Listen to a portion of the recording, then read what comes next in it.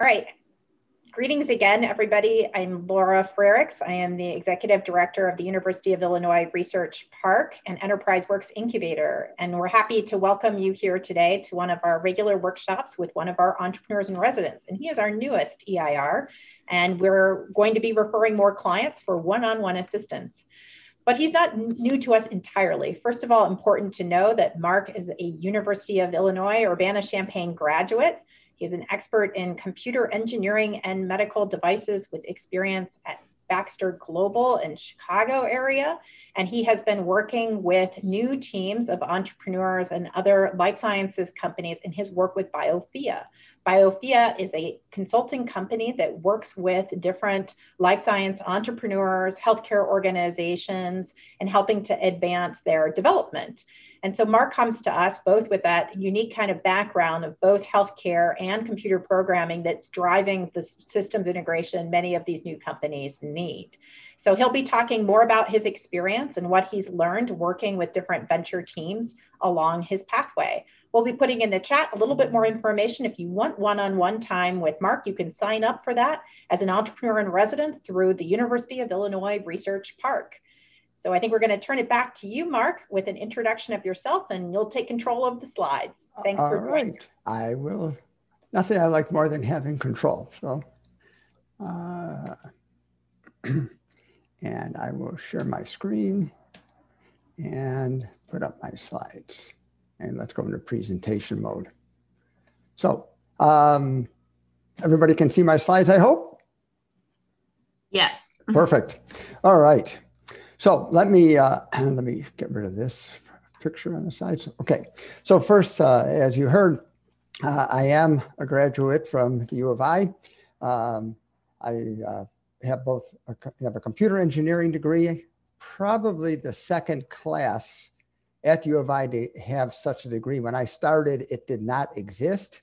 When I started, I had to start in the electrical engineering department, but then they created computer engineering when I was a sophomore. So that worked out nicely. I also played on the tennis team. When I was there, I was a walk-on, so I was more of an alternate than a regular, but I did spend a lot of time playing tennis down in Champaign. Also, one thing that's interesting, I think has been very beneficial for me personally is once I graduated and started working, I also started going to night school to get my master's in business administration. And so I was working full time and going to school at nights. I have now spent roughly 40 years doing research and development on a variety of medical products. These products go, in some cases, go into hospitals, some cases go into doctors' offices, and in other cases, patients actually use the products at home, and it's for a global market. So the products have been all over the world over the last several years. What I'm going to do, first of all, is I'm going to talk about a little bit about some of the internal and some of the external venture teams, and then I want to get into some more details. But I think it's important to have a little bit of understanding of some of the products that I've worked on. And so the first internal venture team at Abbott Labs that I worked on was one that Ed Moore, who's on the call with me, knows very well, because Ed, for a period of time, used to sit in the office right next to me as the R&D scientist when I was an R&D engineering manager.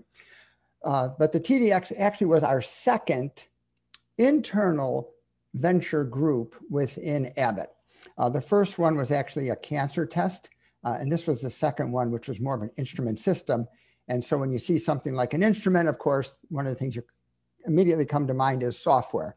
And being a software engineer, my first job with this internal venture team was to develop a software team that could actually continue developing software for this product.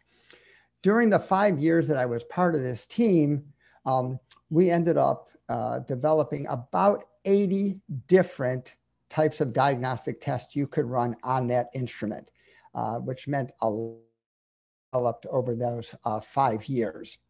Interesting thing about TDX was not that many years ago, the COO of Abbott actually brought a bunch of us to his house for a 25-year reunion because the product was still on the market 25 years after we launched it in 1981. So I think it's important to understand for many of you that medical products that really meet customers' needs will be around for a long time. The vision system right below it was the third internal venture team. That one we launched in 1985, but unlike TDX, which was for hospitals, the vision system was actually designed for doctors' offices. And it wasn't that many years ago that I got invited to a celebration where they had celebrated making or manufacturing the 100 millionth test for this particular instrument for vision. And the third internal venture team, which was actually one that I personally led, which you can see there is no computer involved in it, was for an emergency syringe product line. And we'll talk more about that in a minute. But just so you know that that's product line we launched back in about 1995. Abbott had spun off that group that was responsible for this product in about 2003. A few years later, Pfizer bought that division from Abbott. Pfizer still manufactures this particular product you see called the Answer syringe in the same manufacturing line that my team installed back in 1994 in Rocky Mount, North Carolina. And they still manufacture probably about 20 million products a year on that line. So those are some internal venture teams, and we'll talk more about them. And I get into some details about the really things that I learned during the time with those. If there's any questions, or I want to pause, because I know I talked about a few different products in case there's any questions. Laura, I don't know if that's a good idea to stop after each slide or not and ask for questions, but I thought maybe that would be appropriate. And Mark, we can monitor the chat. So we'll see if somebody's got a question. If you want to go ahead and put it in the chat, we'll come back to Mark and let him know. Okay, thank you. We'll interrupt you at that point, Mark, if that's all right. Please do, please do. The other interesting thing about the Answer syringe is, in this case, not only do we develop a technology, and I'll talk about it more in a minute, and a new product line for Abbott, but it's also a product line that Abbott and now Pfizer continues to out-license to other pharma companies. And one of the original pharma companies that we out-licensed the technology to back in the mid-1990s, at that time was called Fujisawa. Today, Fujisawa doesn't exist, but the name Astellas is maybe a company that some of you may have heard of. It is based here in the Northbrook, Illinois area, and continues to contract with Pfizer to manufacture a product in the Answer syringe product line. So I think that's important to understand for some of you entrepreneurs that you may be developing a great technology or a great product for yourself, for your purposes, but you also may find that there's others that could benefit from the technology and the product you're developing, and you should not shortchange yourself of a potential business opportunity to expand the product that you might be developing today. And I wanted to bring that up when I talked about the Answer syringe. Some of the external ventures, and I'm only going to talk about a couple of them, one of which was called Optobionics. It does not exist as a corporation any longer. And what this company was working on was to allow people that were blind, and they would be blind from a couple of diseases. One is retina pigmentosa and ARMD, age-related macular degeneration. And the idea and the technology here that a doctor and his brother, who was a really smart electrical engineer, a microcomputer expert, had developed was to implant inside the eye, basically an integrated circuit. It did not need any batteries. It did not need any external power. The power came from the light that was coming into the eye. It was really, at the time, a very novel product.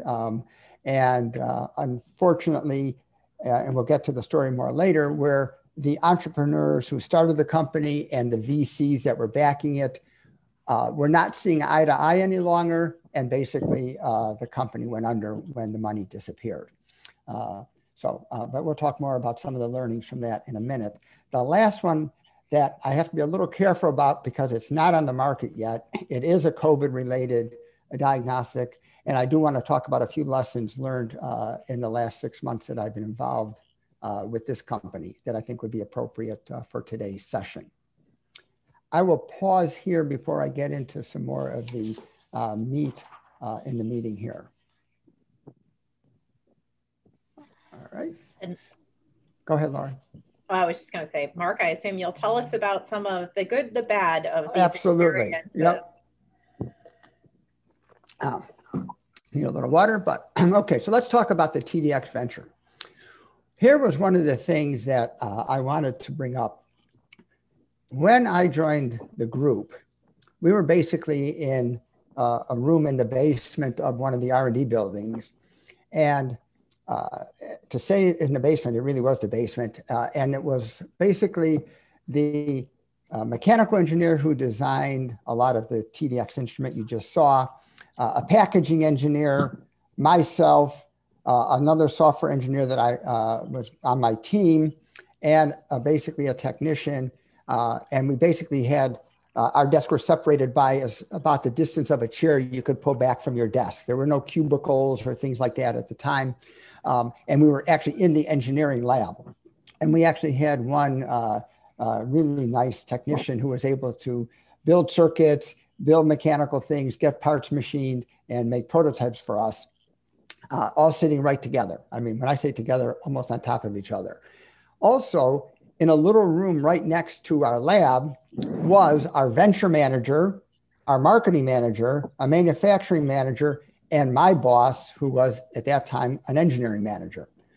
The chemist that we worked with were in the same building, but they were on the second floor. So we were in the basement and they were up 2 floors, literally right above where we sat.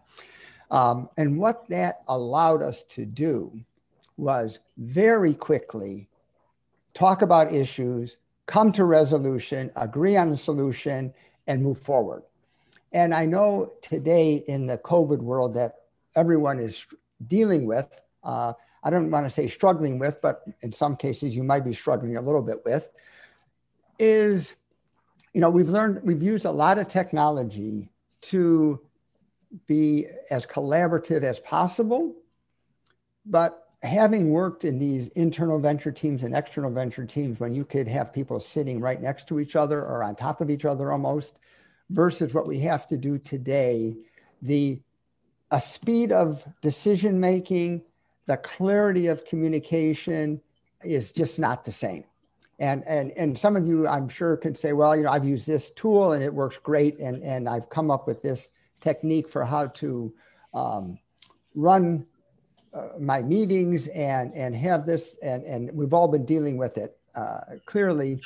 But I can tell you, having worked in both worlds now, and even because of the fact when you work on global products, oftentimes you have teammates who may be based outside the United States in time zones several hours away from you, where you currently are. The face-to-face communication ability is just not the same. And I just want to make that point that when COVID is over, whenever possible, I strongly encourage you to try and do co-location as much as possible.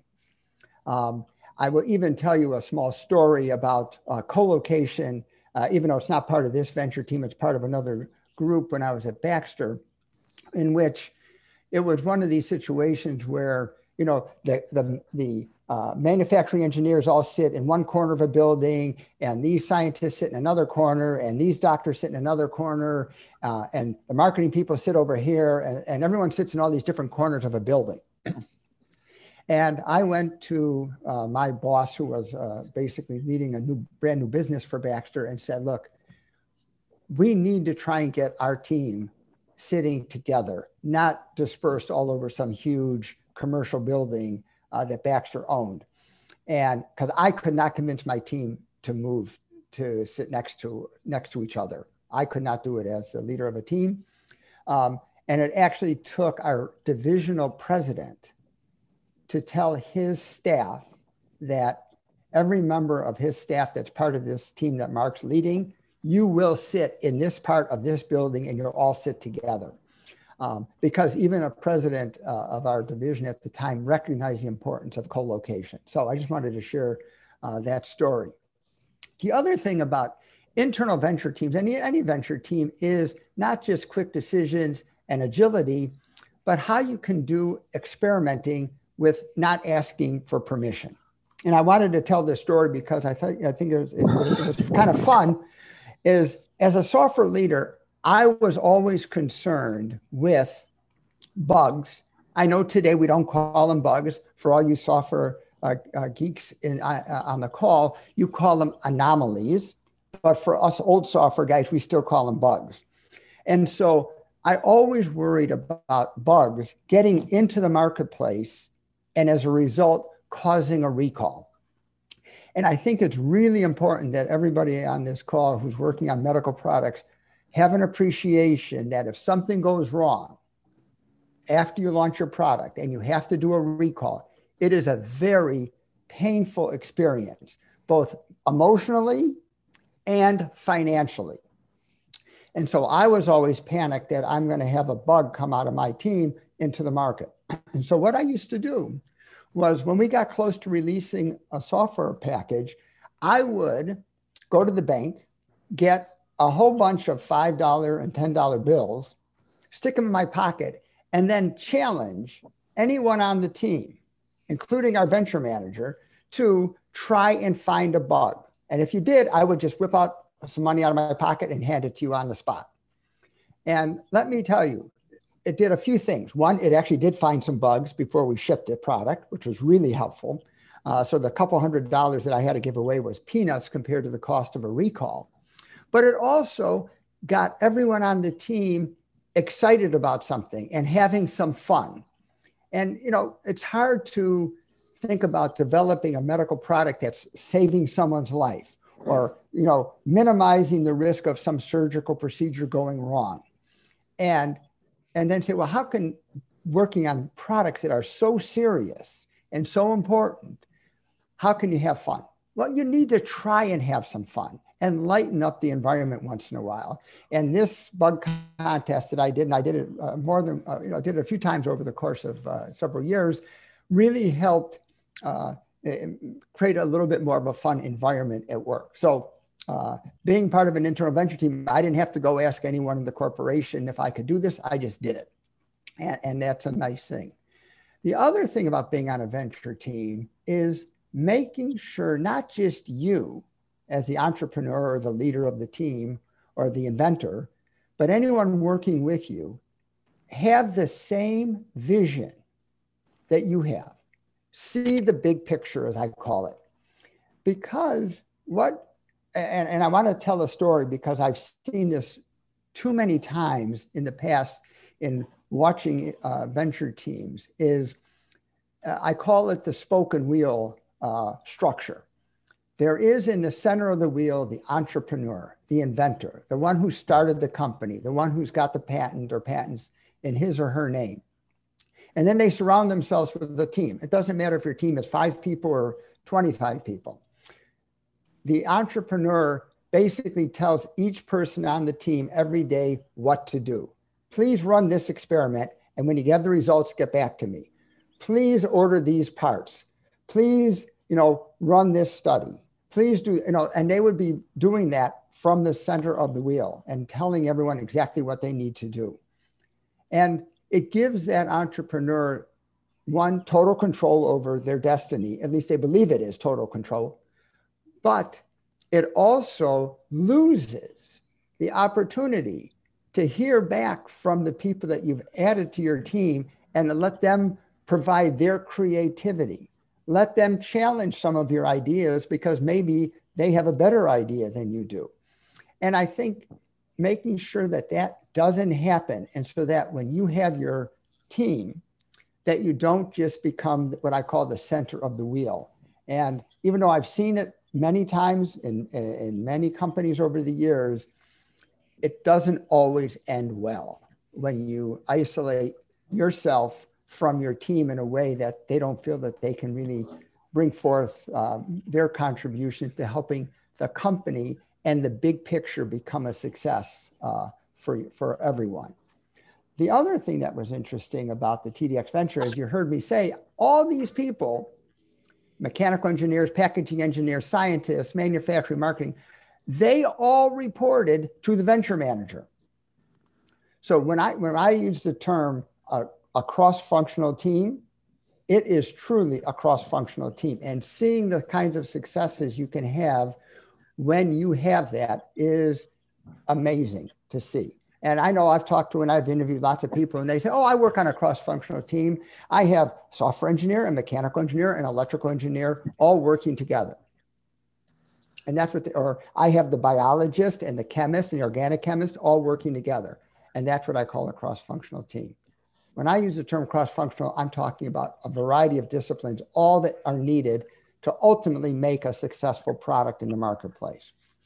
The other thing that's interesting about venture teams, and I want to make sure people don't lose sight of, is there's a lot of things you need to do, or you and your team need to do, and don't shy away from learning them. So as part of the TDX venture at the time, Abbott at that time, believe it or not, in the diagnostic division, didn't even have a market research team. We had to do our own market research. We went out and talked to customers. Now, we didn't always do it the best way, but we eventually learned how to do it and be more successful at it. We had to learn how to develop partnerships with external technology companies or manufacturing companies or suppliers. Obviously, when you're investing in some new technology, not just you as the inventor, but your team needs to learn the technology. When you're working in the medical field, you have to understand the quality environment that you're going to work within, the manufacturing challenges that you're going to face, understand the business that you're part of. What is the FDA? What is Health Canada? What is Invisio? What is the MDR? Well, all these terms come to mind and you go, wait a minute, I'm just trying to invent something. Okay, I understand that. You're trying to invent something. What I'm trying to tell you is there's a lot of pieces of the business that are going to be required for you and your team to learn. And yeah, you can hire some people to come in and fill some gaps now and then, like myself or even Ed. But ultimately, if you want to have more control over your destiny, don't shy away from the opportunities to learn and to learn things that you have no idea what they are. So I'm going to stop here on the TDX venture before I go on to the next one and ask if there's any questions.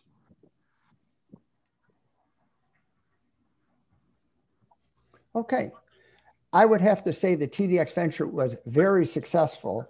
At our 25-year reunion that I mentioned, someone did a back of the envelope calculation and said, during those 25 years, the net profit that this product line brought to Abbott Laboratories was probably in excess of $5 billion. That means right to the bottom line. So not a bad deal. Okay, let's talk about vision. And one of the interesting things here was the core team from TDX was able to stay together to form the new team that was the nucleus for the vision venture. So what does that give you? So for example, it says here, instead of me being a software manager, I'm now the R&D engineering manager, okay? And my boss, who was the R&D engineering manager, is now the venture manager of this new business. I'm just using this as a couple of examples, but some of the other engineers came with us. And what does that give you? That gives you the opportunity to, one, I know all these people that I'm working with, the good and the bad of interacting with these people, hopefully more good. And we really enjoyed working with each other. So let's go do it again. Why not? So sometimes that may present itself to you. I encourage you, if it does, take advantage of it. Once again, though, here's a new business for Abbott Diagnostics, and it was physician office diagnostics. But in this case, the team had decided we wanted to make a significant leapfrog in technology. And in this case, the technology was designed that a nurse could run the system. You did not need to be a formally trained lab technician working in a hospital to run the system. If you could do a finger stick, the kind of things like if you're a diabetic and you have to measure your glucose a few times a day, where you stick your finger and then draw up a little bit of blood, if you can do that, you could run this system. And so obviously, when you want to make giant leaps in technology, there are many pitfalls that you'll stumble into along the path. And trust me, we did. But one of the things I find interesting, and I'm hoping you can see this, I'm putting it in front of my screen. This is the heart of the system that one of my engineers actually on the team developed and designed. But this is where we made 100 million of these several years after launching the product. I still keep it on my desk. So I want you to understand there will be many pitfalls. But the thing is, please do not get discouraged. If you've got a vision and you've got a dream that you want to become a reality, trust me, there will be things that go wrong. And I'm going to tell a story in just a second about one of the things that went wrong and what ended up happening. But as I said, once again, the team was co-located. In this case, so by the way, I got out of the basement. I was now on the first floor of the R&D building, so I moved up in the world. The chemistry team and the engineering team each had a lab right across the hall from each other. And the chemistry manager and I sat next to each other. Actually, I got an office finally.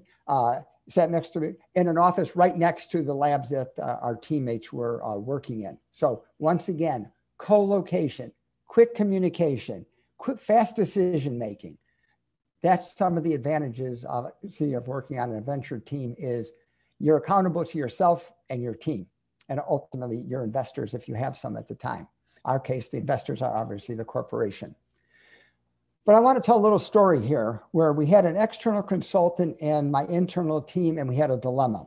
We had a major technology issue that basically the product wasn't working, minor detail. And so my internal team said, here is the solution that we would like to basically bring forward and start to work on. The external consultant who was working with us said, I have a different solution. Here is my solution that I would like us to start to work on. Ultimately, I had to make a decision as to how to move the project forward because we were basically stuck in the mud or down in a pit right now, and we needed a way out. And it was a very difficult decision because here are people, my internal team, all Abbott employees like myself wearing Abbott badges saying, this is what we should do and here's why. And we had this external consultant who was not wearing an Abbott badge, but it just so happened this consultant was the same consultant that worked with us on the TDX venture and actually worked with Abbott on a previous product prior to me even joining Abbott. So this external consultant has had a history of being very successful with some of their creative ideas. And so I basically wrestled back and forth with both teams trying to make a decision, but I knew we were stuck. I ended up going with the external consultant's idea. And I explained to my internal team, because obviously, let me just say that to say they were mad at me is probably an understatement. There's some other expletives I could probably use, but not on a Zoom call. And I had to explain to them why I thought their idea had the potential for more issues than the consultants. And I went through the technology analysis that I went through myself to make that decision. They still didn't like my decision because both approaches were still risky. But then I sat down with the consultant and I basically told him why I picked his solution and why it was so important that obviously his solution work, which I think was a good motivator. So one of the things about being a venture leader is how do you motivate your teammates, especially when things are not going well? And how do you try to avoid demotivating your teammates when you have to do something that is contrary to what they are thinking is the right path forward. And it's not an easy situation. I am sure if you haven't been in those, you will encounter them. The good news is the external consultant eventually did get his approach to work, and it's actually in the product on the market at the time, when we launched the product. But it was not an easy decision to make, and a couple of sleepless nights trying to figure out which way to go and why. But I just want you to be aware, the key is you're never going to have perfect data to make a decision. You need to be comfortable understanding what data you have, what risk you're taking when you make a decision one way or the other. And then once you do not look back, look forward and figure out how to make that decision a success. I can only encourage you all to do that, because otherwise second guessing yourself is really a bad consumption of your time and energy. Now, how to demo a product that's not quite working? Well, many of you probably have internal investors or maybe VCs or maybe family members that you're asking to help you in funding your program. In this case, it was senior management at Abbott who basically hold the purse strings. But technology is not always doing exactly what you want it to do.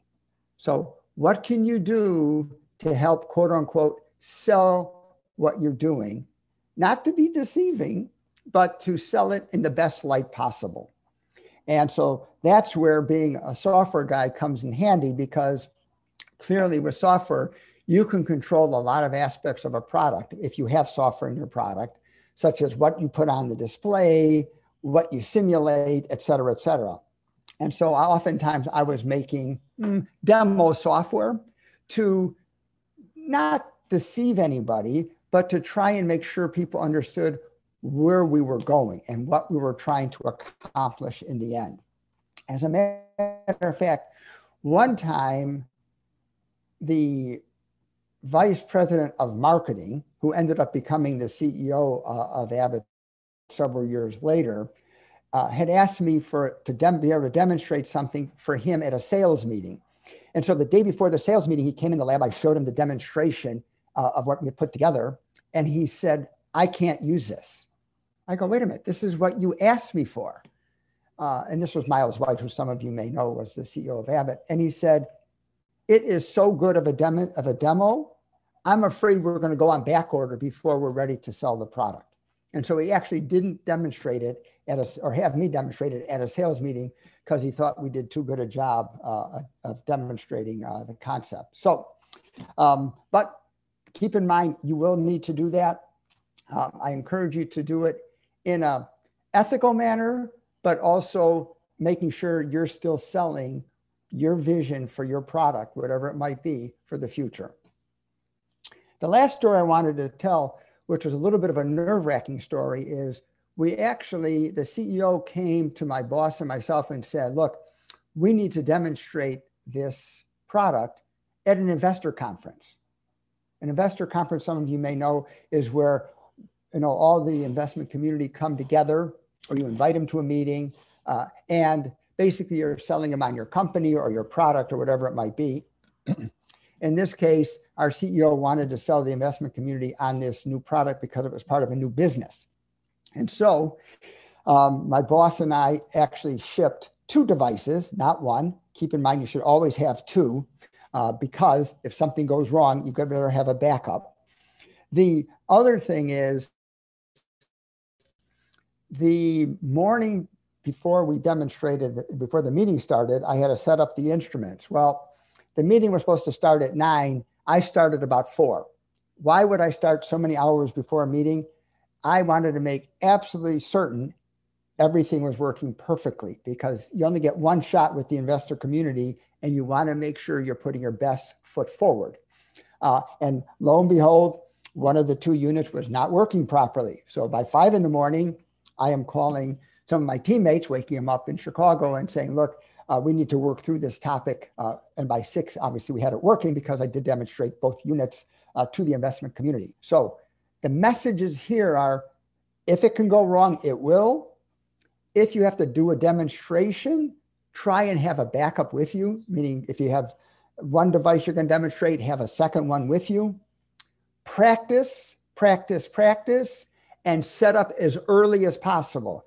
Even if the hotel or wherever you might be doing a demonstration says, oh, well, we don't open the and start setting up until, an hour before the meeting. Baloney, give me the hotel manager. I want that room open several hours before the meeting because I want to set up really early.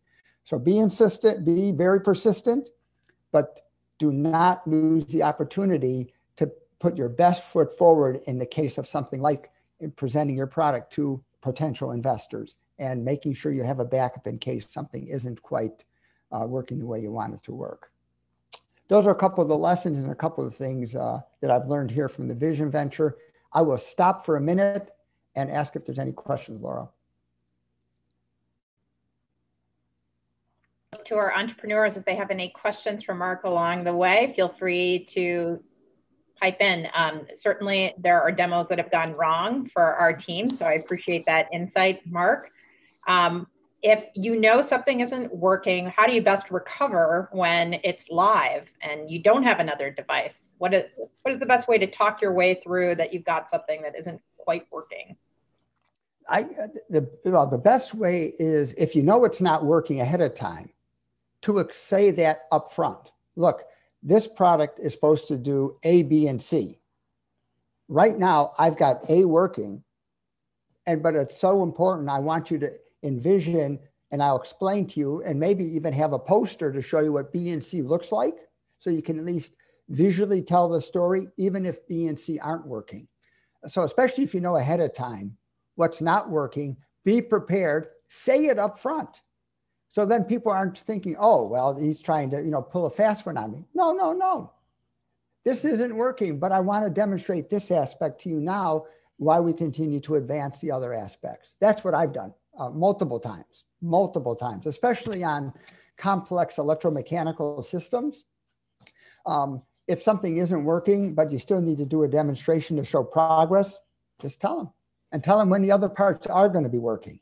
And then say, I'll be glad to come back in a month or next quarter and show you the other components. So that's what I do. It's much easier than someone saying, wait a minute, what happened here after the fact? So Laura, hopefully that helps answer your question. Thank you. Sure. That's why, when I just want to make a point. Everybody here is in the medical field. I am sure you've read enough stories where, oh, this guy is going to jail for deceptive practices. This company did this, and they were, and so one of the things you do not want is, you do not want to be on the front page of the Chicago Tribune with your company and something really bad that you've done. You do not want that at any time.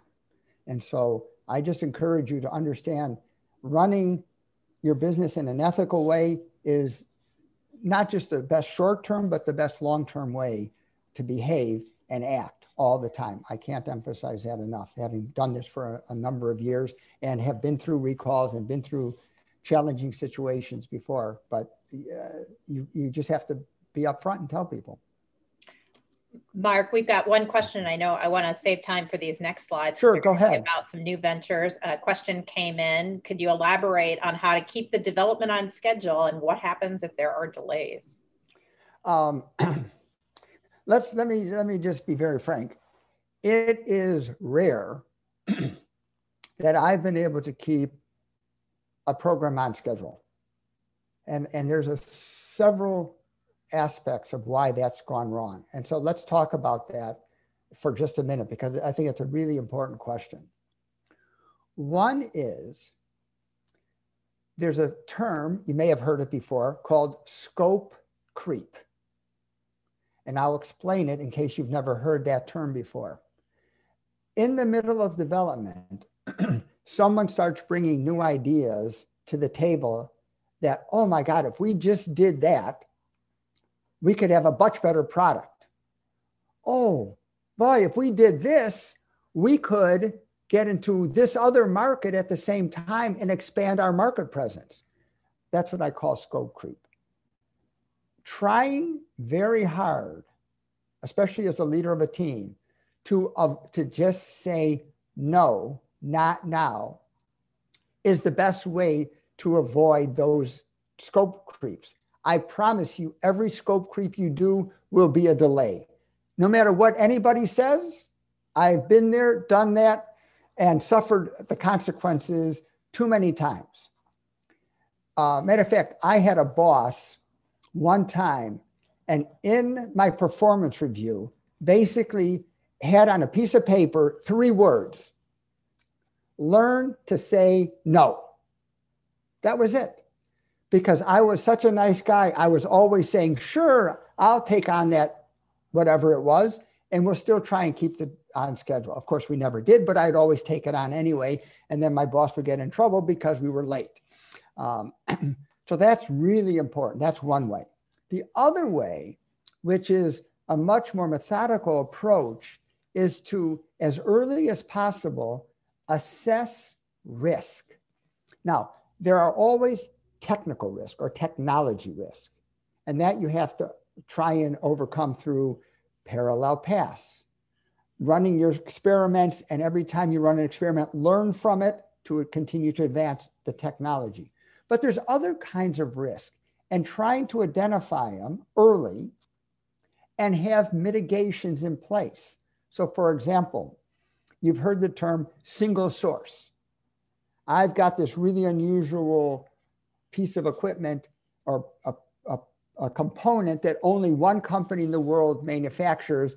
It's a company that's just down the street. There's 3 brothers that run it, and that's it. Trying to have a second source, it's easy for me to say, it's not easy to do. But what I'm trying to say is, how can you assess risk early? Keep an eye on them. Talk about them with your team, with yourself. It doesn't matter how big your team is. And say, do I have the mitigations in place in case that risk turns into an issue?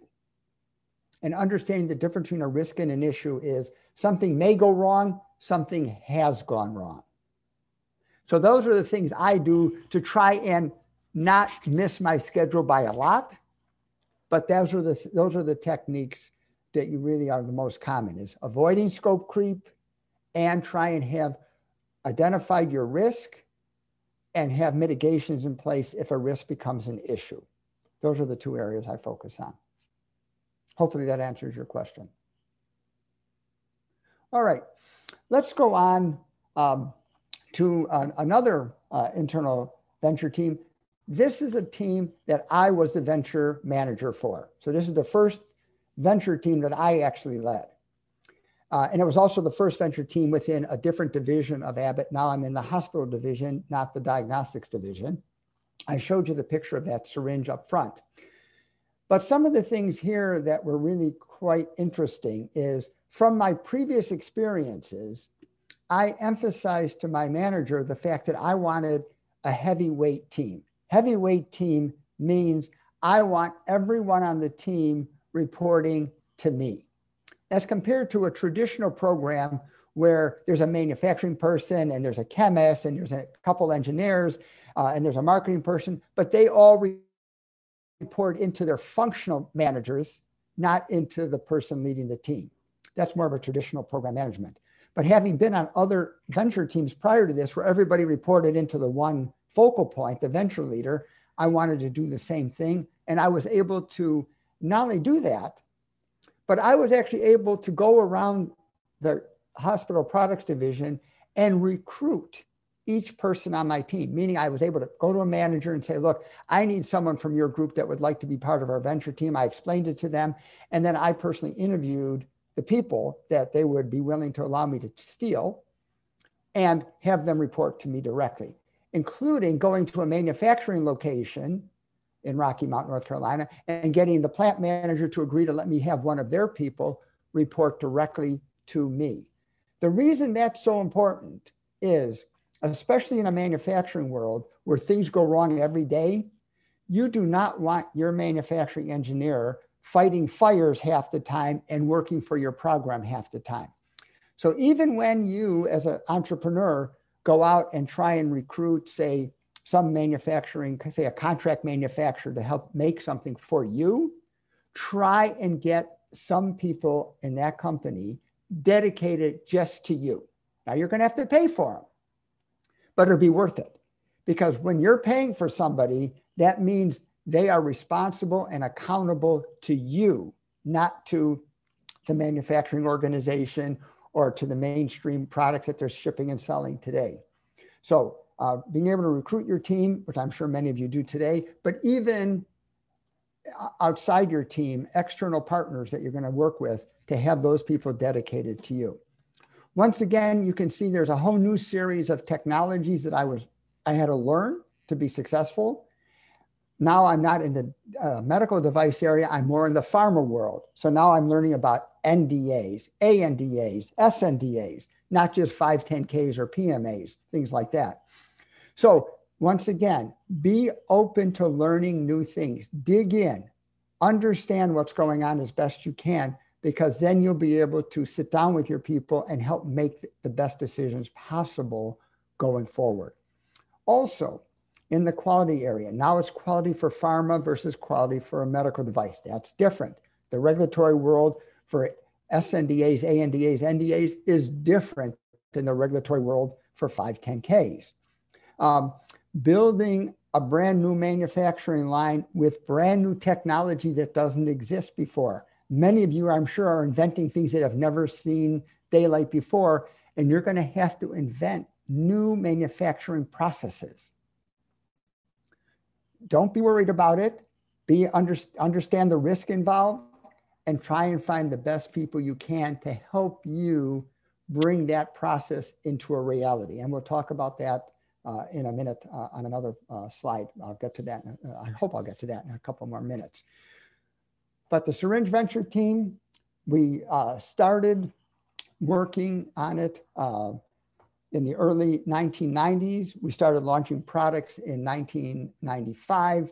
By 1998, we had 30 different products on the market. And as I said, these syringes, like the one I showed you earlier, are still manufactured today. As a matter of fact, the one I showed you on the picture, if you've ever watched any of the medical shows on TV, and they say, oh, there's someone's coding, and they rush in with a crash cart and they open it up and start giving drugs to the patients. That syringe that I had on the first page there is one of those types of drugs that would sit in the top drawer of an emergency cart.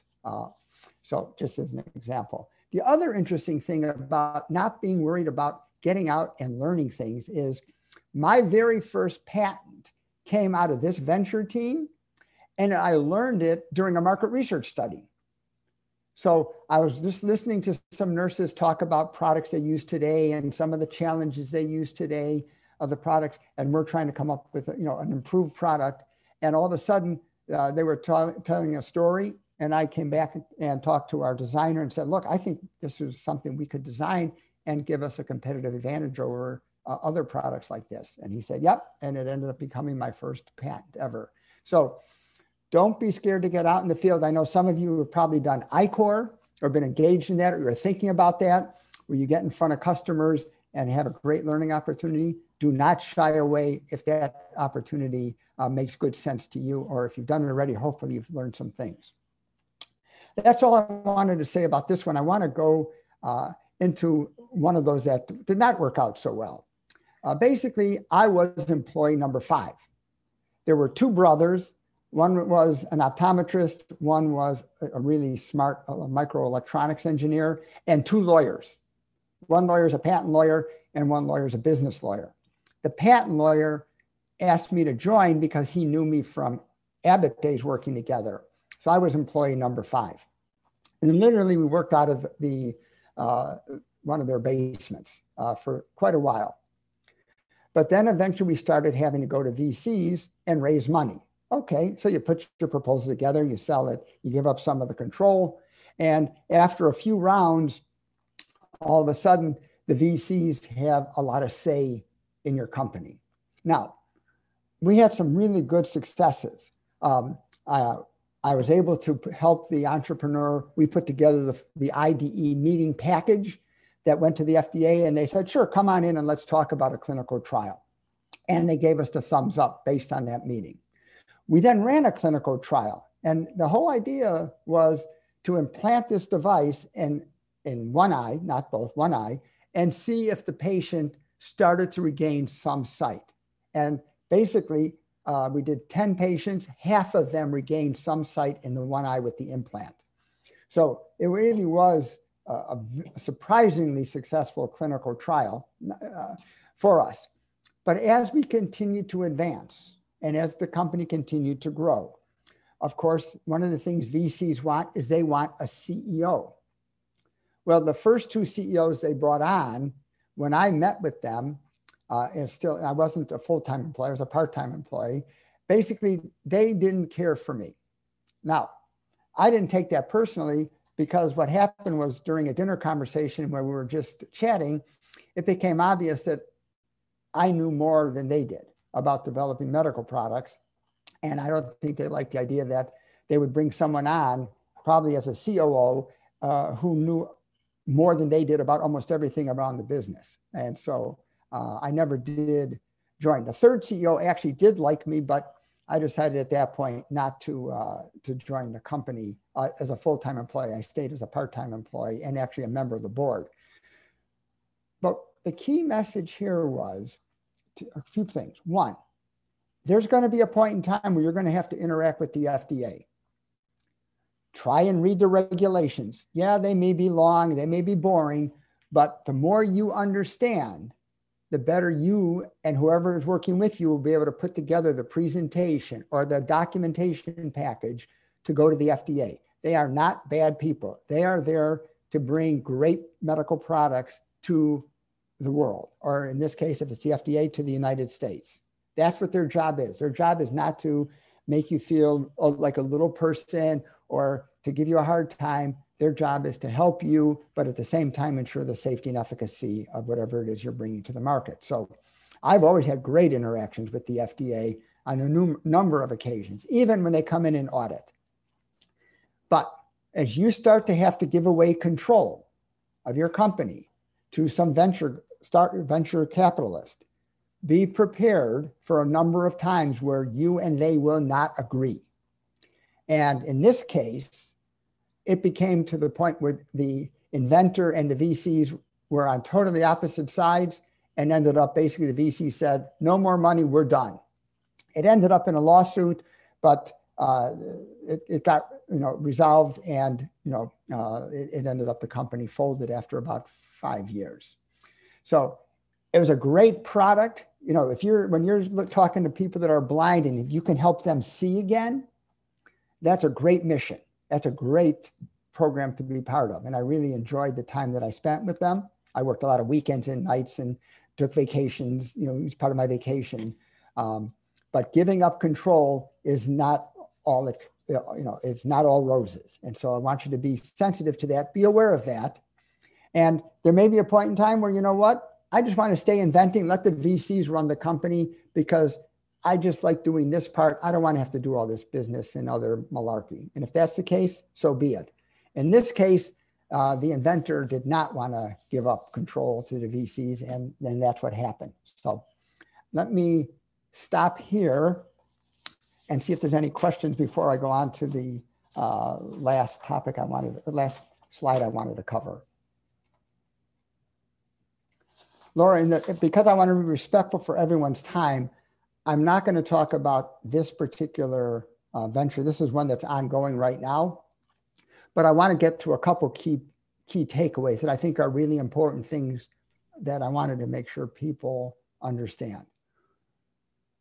You've heard the phrase, and all I can say is, don't just hear it, live it. Be a lifelong learner. Don't shy away from the opportunity to learn about something that you don't know today. Don't worry about possibly, asking Ed or myself or someone for some advice periodically, but don't take on a consultant and hopefully keep them there for years and years. Take them for what you need them for and then throw them away and continue moving forward. But be a lifelong learner. I have never regretted all the different things I've learned over the 40 years. Even though I may say I'm an R&D guy, I've worked in all aspects of our business. I've been at exhibition halls launching new products. I've been in front of the FDA. I've been around the world interacting with strategic partners and teammates and different marketing gurus and medical people from all over the world. And I've enjoyed it forever. So please do that. The second is, as hard as it is, try to do more listening than speaking.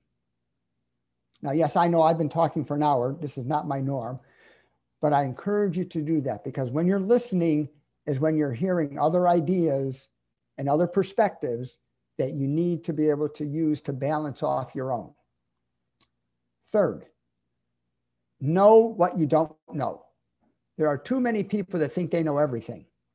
My advice to you is if you know you don't know something, appreciate it and then go figure out how to learn about it.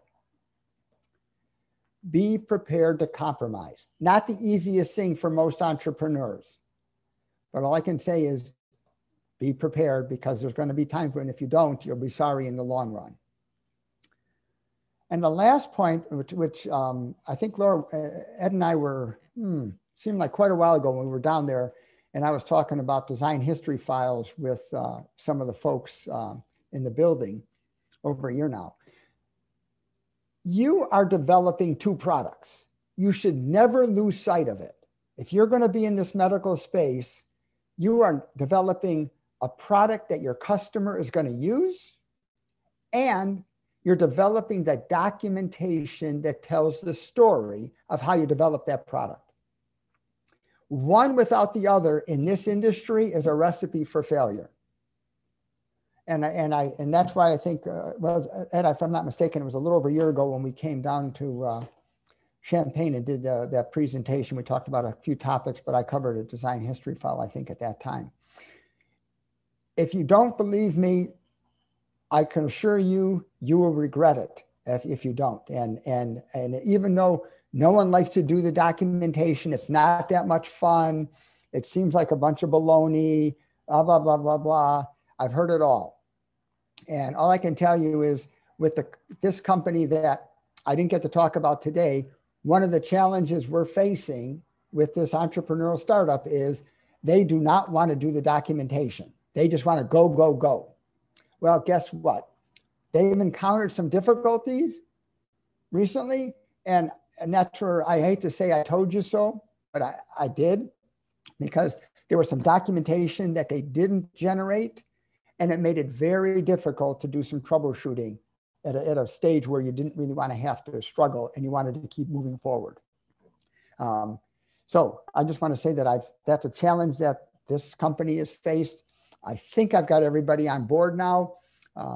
We'll see how it goes over the next several months. But I can assure you, you do not want to do it, but I can promise you if you don't, you'll regret it. So with that, Laura, I think I'll stop. It is 1 o'clock. I can hang around for a few more minutes, but I want to be respectful for everybody's time. Well, thank you, Mark. We did have one question that I'll go to, and then I am going to wrap up in the interest of time. Dr. Sapersky asked, how early is the right time to engage the FDA? And I'll say medical device in this circumstance. Okay, I would say the right time to engage the FDA is when there's a question that you feel you need an answer for today. That's the right time. And so I want to be very careful about that, because this has been a dilemma that a lot of entrepreneurs have faced. Or should I go talk to the FDA? If you want to go talk to the FDA, you need to bring forward, here is what we're doing. Here is what we're proposing to do and why. Do you see any issues? Or hear back from them. So you don't just walk in. The worst thing to do is walk in the FDA and say, look, I have this great idea. What do you think I should do? That is a terrible way to approach the FDA. So I think the right time has to be when you are in a position of needing to make a critical decision. You believe this is the way you want to go, but you think you need confirmation from the FDA that that is the way to approach it. That's been my experience. So, if I walk into the FDA with something, it's because I want them to agree with a position that I'm taking or an approach that we're planning to take because of this, this, and this is how we interpret the regulations. And if we're doing it wrong, obviously they'll tell us. But otherwise, hopefully the result is, yep, you've interpreted correctly, keep marching. That's been my advice. The other thing you got to be careful of today, especially, is they are overwhelmed right now because if you're working on COVID and it's something, a COVID area that they're interested in, it'll go to the top of their pile. If you're working on something that's not COVID, it is not easy right now to get their attention. So I apologize that I don't have a better answer for you, but it's almost on a case-by-case basis as to why you think you need to go there and to have a position that you're taking, and you want to either get confirmation or have them tell you no, and here's a different approach you need to take. And in some cases, they won't tell you. I've had meetings with the FDA where we said, we want to do this. And the answer was, well, when you make your submission, I'll let you know if that's the right approach. Honest, I've had them tell me that before. So it's, and I go, oh, Jesus, now we got to hope that we're taking the right decision. And if not, well, we're going to lose some time and money along the way. I've had that too. I hate to say it, Laura, but. Well, thanks, Mark. I think that's great advice. And a number of our entrepreneurs may be seeking FDA approval at some point in their venture. So yep. I'm going to put a recommendation. Talk to somebody like Mark, who's been there, who's talked with the FDA, who's had to get product approval, and he might be able to help you think about that pathway and the right time to do so and how to be prepared for that meeting.